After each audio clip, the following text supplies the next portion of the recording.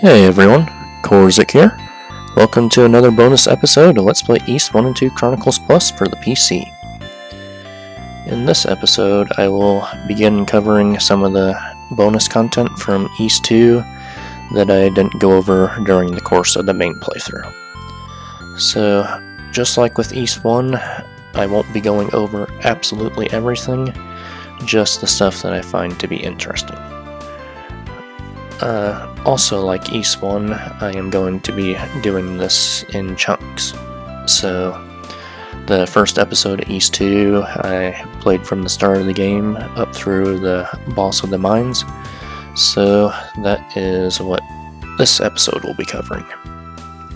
Now, there are a couple things I won't be going over just yet. Namely, the first of the quote-unquote New Game Plus cutscenes, because that spoils something that you really shouldn't know about at this point. And also the Bestiary Potion, which I will be getting during the course of the main playthrough. So I will be going over that stuff eventually, but not just yet. Anyways, let's get started. The first thing here is right outside Benoa and Lilia's house. If you examine this tree here, you can see that it has height markings from when Lilia was growing up. So, minor detail, but I think it's a neat little atmospheric touch. Next, if you go into the clinic, if you remember, at the beginning of the game, Leonard here, he came running down the steps or crates or whatever they are with a message stating that Dr. Rawl was trapped inside the mines. If you want to, you can actually explore the pigeon loft where he came from. There's not really much to do up here, although you can go and enjoy the view from this window. I don't really know what the point of this is, if it's supposed to be a reference to something or what, but yeah, again, it's just purely atmospheric. Speaking of the pigeons, at the very beginning of the game, as soon as you exit Benoa and Lilia's house, you can catch sight of the pigeon that's carrying the message from Dr. Rawl.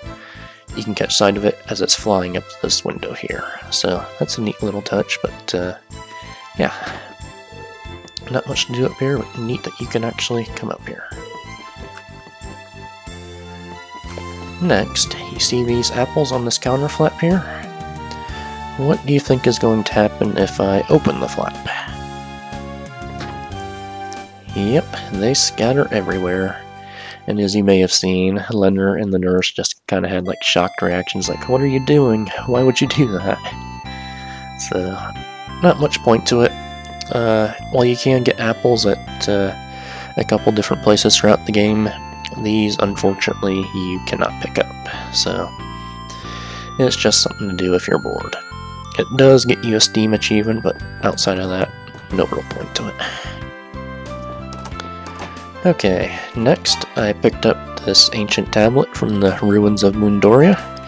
If you remember, this NPC right here was the one that told us about it. So let's show it to her. Yes, it is.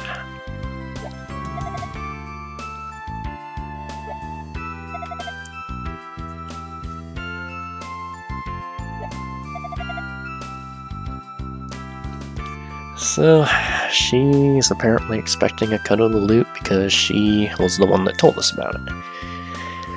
I think she's going to be disappointed. She does say that we wouldn't know about it if it wasn't for her, but you don't need to talk to her at all in order to find it. And if you do that, if you get the ancient tablet before talking to her and then you show it to her, there's a slight dialogue change, but it's very minor. Next, I want to talk about gifts. So I mentioned this in the main playthrough, but I didn't actually show it off. So gifts you can gift 11 items to any NPCs, any villagers, and so on and so forth. Any items in the bottom 2 rows here, with the exception of the item in the bottom right, which is the bestiary potion. So any of these 11 items you can gift to NPCs.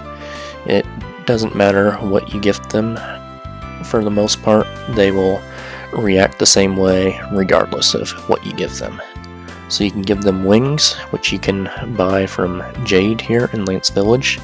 They cost 100 gold apiece. Herbs, you can get these at a few different points. You can find one in the mines, or you can buy them from the clinic at 30 gold apiece. Apples, you can find them outside in the field, just outside Lance Village, or you can buy them from Jade for 10 gold. Rotafruit, you can find it in the ruins of Mundoria.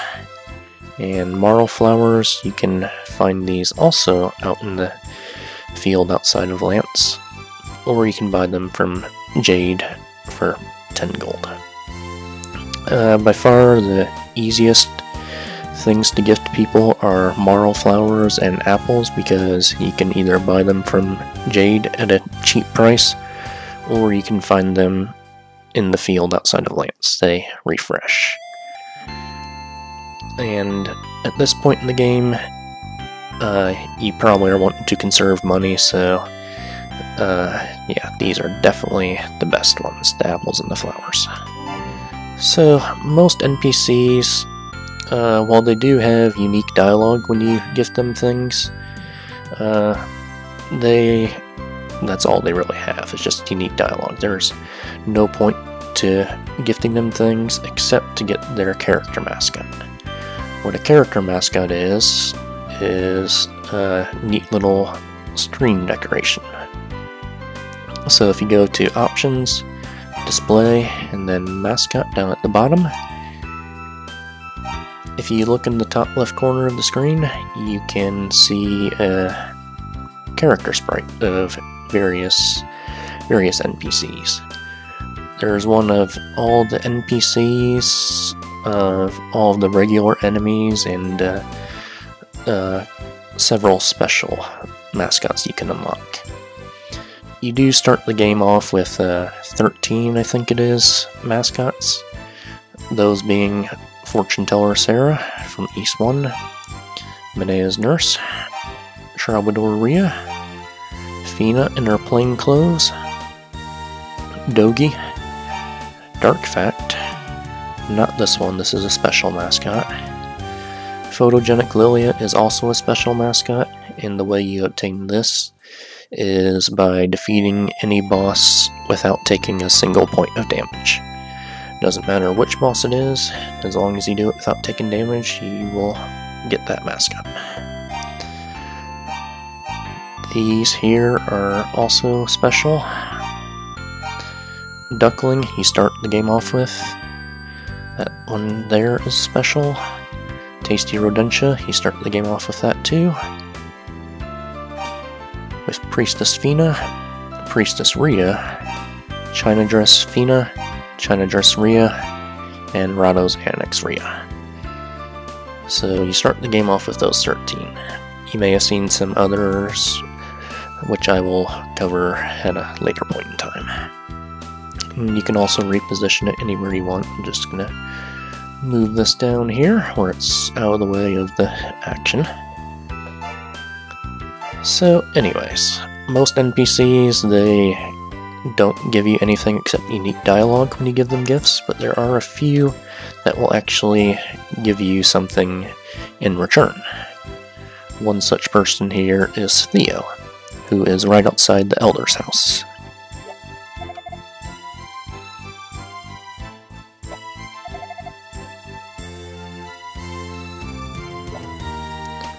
So, after you introduce yourself to them, provided you have a gift equipped, approach them again and you'll get this menu.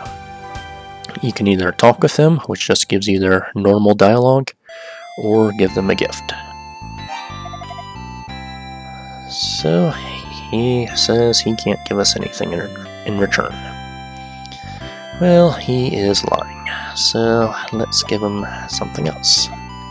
And I'm just going to give him marl flowers. Like I said, it doesn't really matter what you give the NPCs. They will react the same way regardless of what you give them, with a couple of exceptions, but for the most part, they don't really care. They'll give you the same dialogue either way. Okay, he's going to give us something now. Nah, not quite what I had in mind.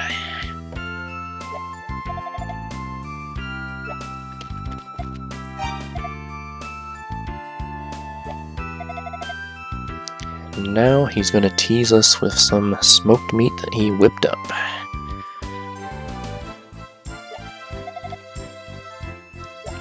However, if you give him one more thing for a total of 4 gifts, he will actually give you the smoked meat.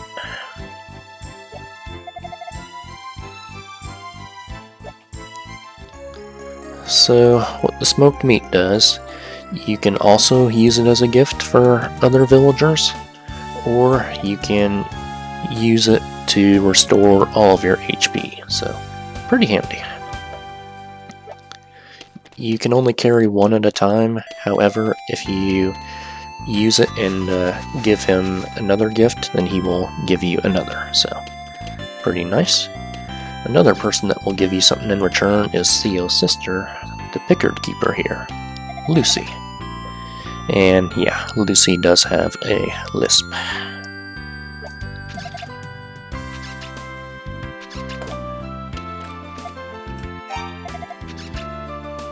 No, thank you.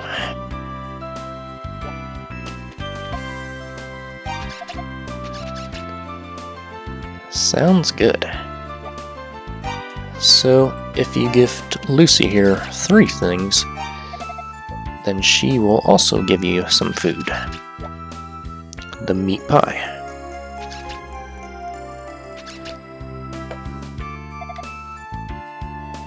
What the meat pie does, in addition to you being able to gift it to other people, is it restores 100 HP. Okay, so those people actually give you items. There is one more person of interest that he won't give us any items, but he will point the way to one. And that person is Brody, in this house here.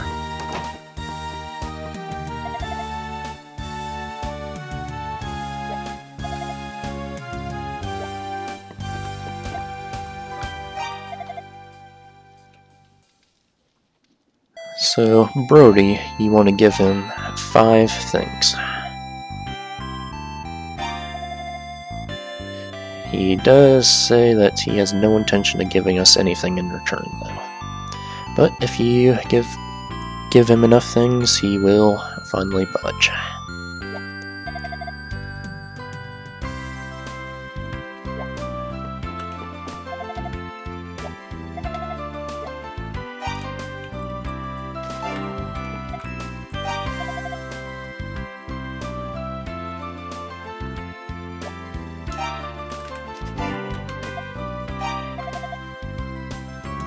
He's not like other NPCs.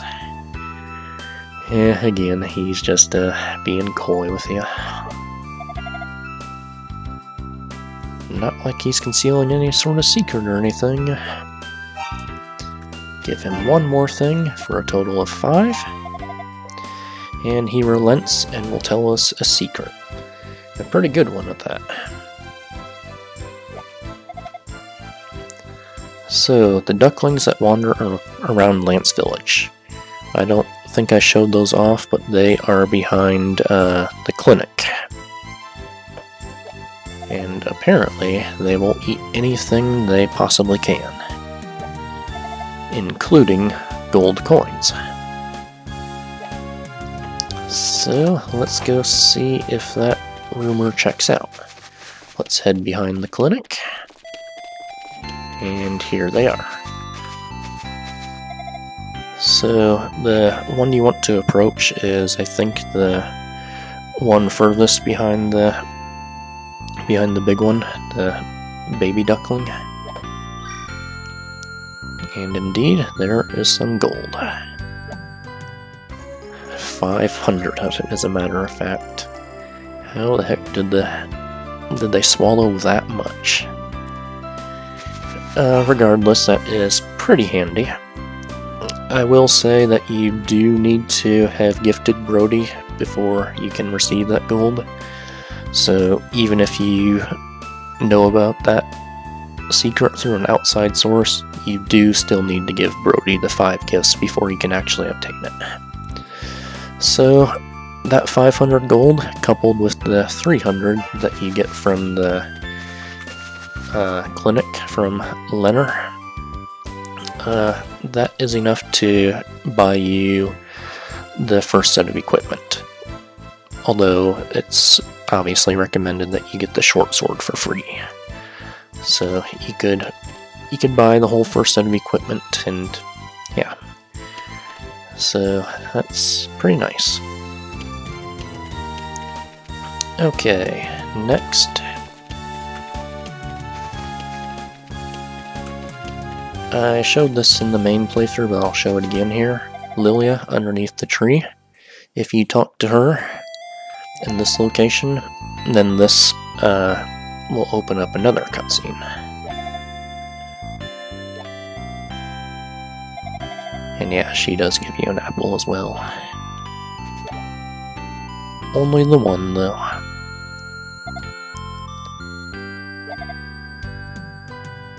She'll show us where the best apple trees can be found. So, if you head outside Lance, and over here, up the stairs here, off to the left, these are the apple trees that she was talking about.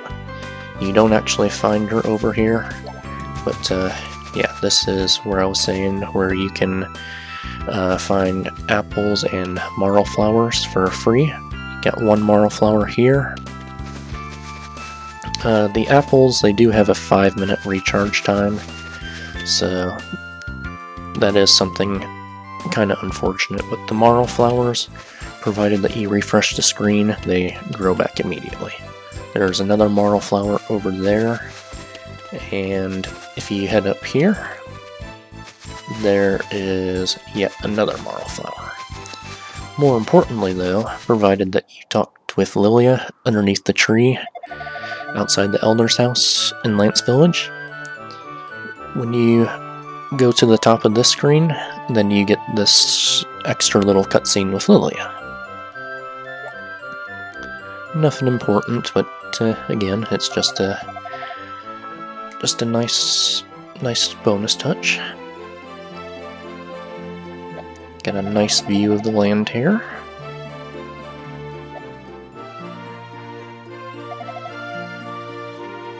Talking about the demons a bit. No clue where they came from. So just like with Ys I, they just appeared out of nowhere 6 months ago. And this does look peaceful.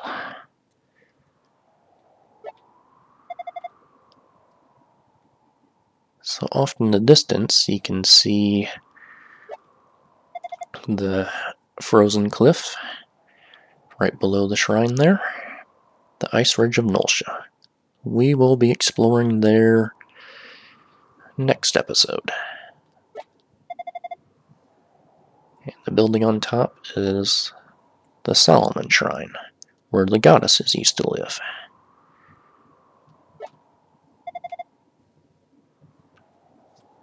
But the people from Lance Village have never made the trek.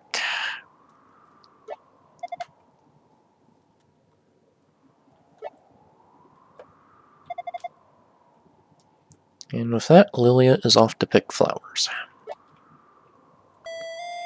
So, something to note about this cutscene, in addition to talking with Lilia in the village when she's outside the Elder's house, you only have a limited amount of time to get this cutscene. You need to do it before setting foot into the Rasteenie Mine.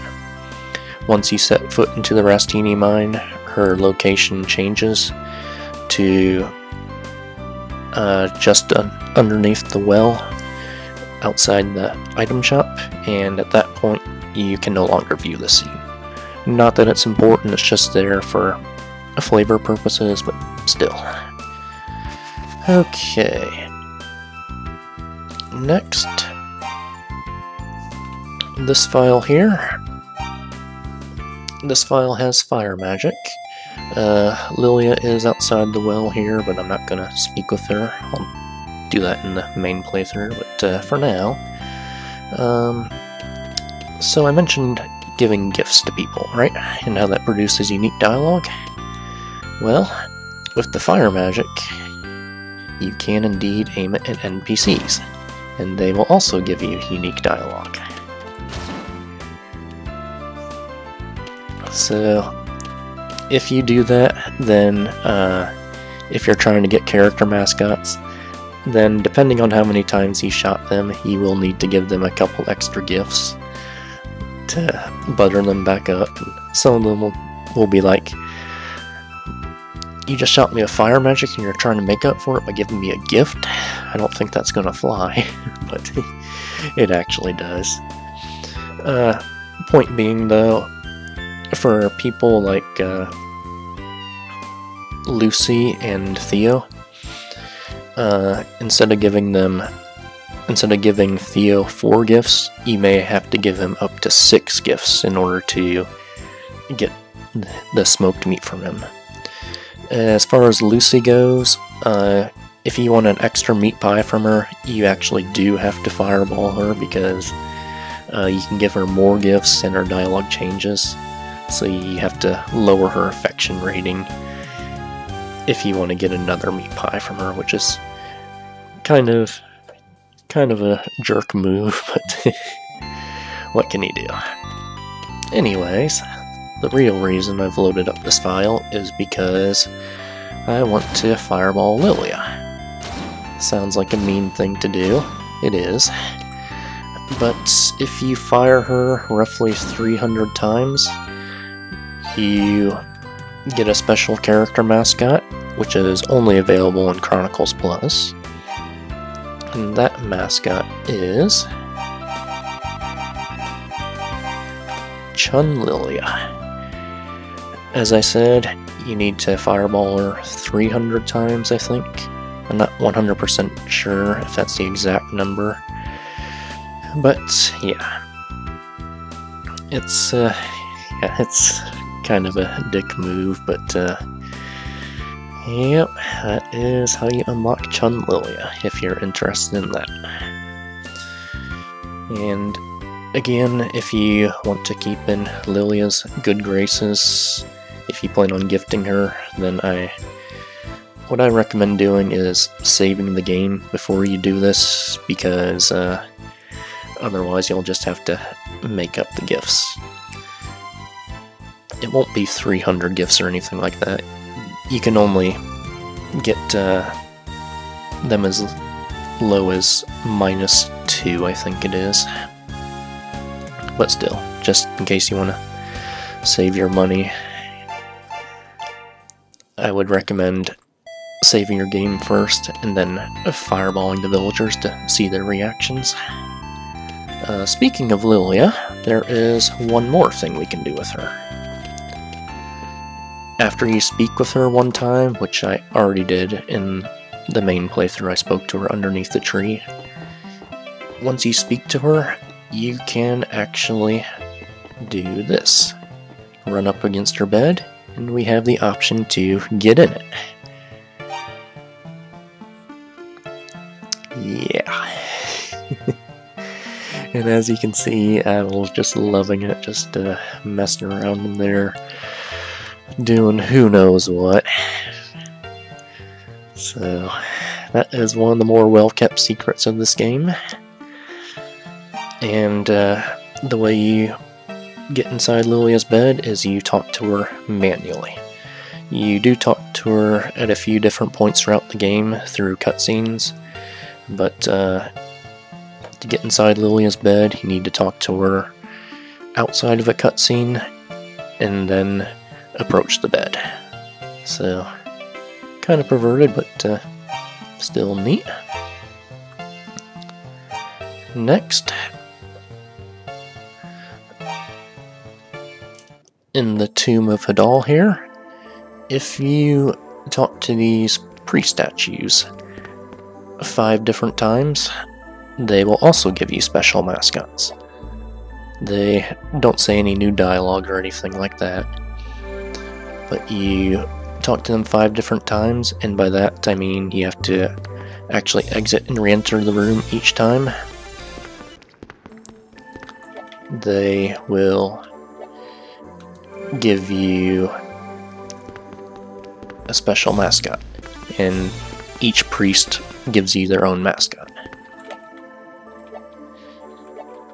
In the Eternal version of the game, I believe you actually have to talk to them 10 times for the mascot, but in Complete on upwards it's only 5 times, thank goodness.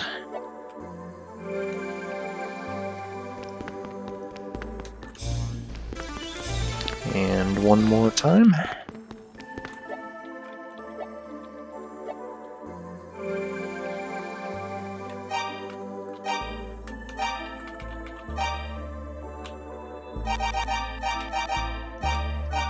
So there are 6 different mascots you can obtain from them.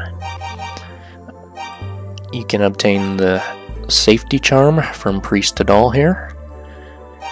From Priest Tova, you get the Luck Charm. From Priest Abby, Success Charm. Priest Mesa, the Health Charm.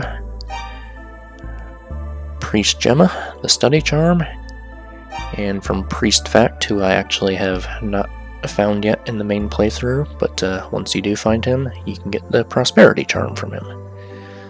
So, yeah. It's pretty neat. Okay, the last thing I want to show off is in the mines. Once you break down the wall leading to Dr. Flare, if you approach him with a wing, he will actually accept it. He will actually use it to escape. So that's pretty convenient. With this, you can fly right back to Lance Village, so the wings have the same function as they did in Ys I. Except you can go to a few different more safe havens in Ys II, so that's nice.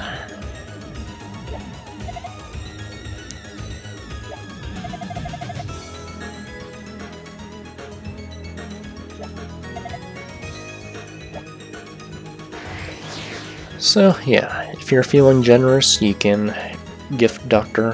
Flare the wing, and he will use it so he doesn't have to walk back to Lance Village. That is something I actually do not recommend doing, because you can only hold one wing at a time, and it is better saved for when you are done with the mines. If you don't give Dr. Flare the wing, no big deal. He'll just make his way out as soon as you exit the mine. He will be back in the clinic. But still, if you're feeling generous, that's something nice you can do for him. Okay, that is all I have for this episode.